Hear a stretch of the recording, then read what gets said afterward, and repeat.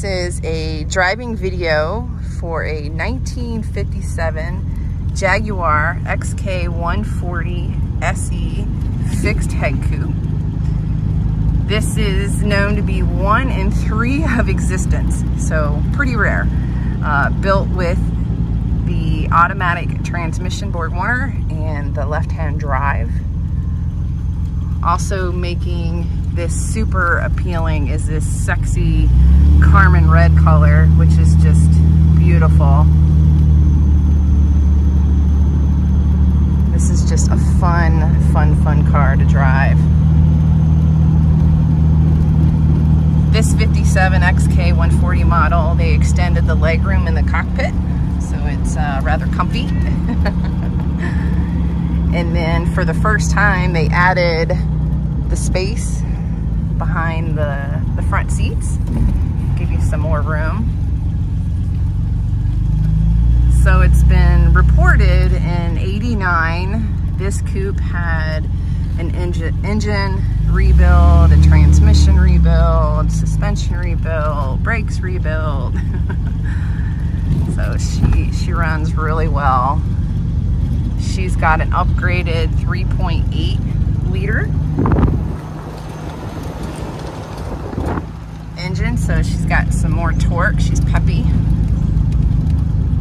So earlier reports of the ownership is unknown, but in 2002, enthusiastic Jaguar owner had participated in a Jaguar sanctioned tour over 4,000 miles, going from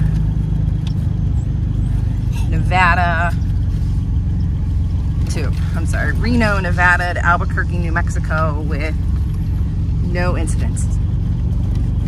And then the past owner in August 2007 acquired this and added this to his collection. So she had been decommissioned and we got her back and got her running. She's beautiful. Speedometer fluctuates.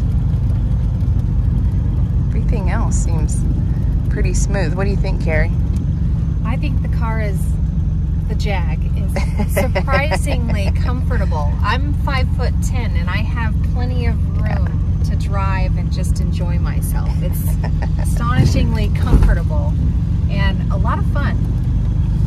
It's definitely a head turner for sure. I think one thing I forgot to note during '89 when they did all the rebuilds, at the same time it was repainted.